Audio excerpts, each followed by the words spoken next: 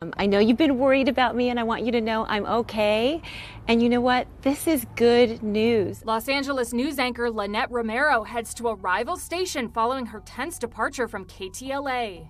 NBC4 and KNBC announced on September 27th that the journalist will join Today in LA as an anchor and reporter beginning on October 10th. Lynette addresses viewers directly in a video message. I have a new family. I have a new home. I'm going to Today in LA, NBC4. I am so excited. I have been working my entire career. Yes, it's been 3 decades. I can't believe that.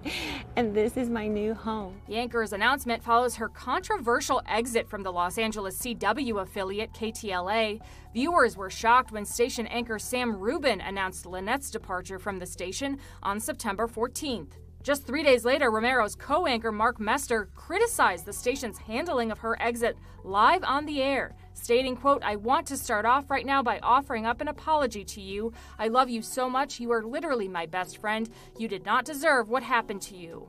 KTLA confirms to E! News that Mester was later fired. The station would not comment on the reason for his termination. An insider tells E! News that Mester has hired an attorney and is exploring legal options. In a September 23rd statement to E! News, KTLA's vice president and general manager had this to say about Lynette's departure.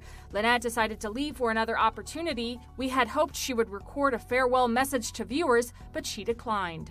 As far as the former co-anchor's friendship, a source tells E! News Lynette has been in touch with Mark, and the two of them remain close friends. She was truly touched by his support on the air. E! News has reached out to KTLA, Mester, and Romero for comment and did not immediately hear back.